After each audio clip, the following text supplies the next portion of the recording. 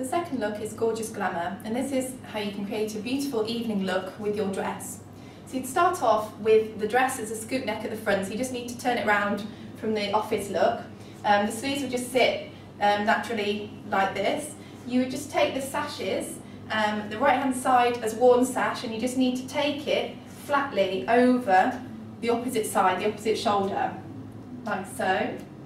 And then the left hand side as worn sash, again you just take that over the opposite, so you're almost doing a kind of crossover look. And then you just need to tie like so at the back. It's a nice look actually because it gives you a nice evening low back look as well. So you just tie in a knot, and then what you just want to do is just gradually tease the shoulders down to create a really beautiful Bardot neckline.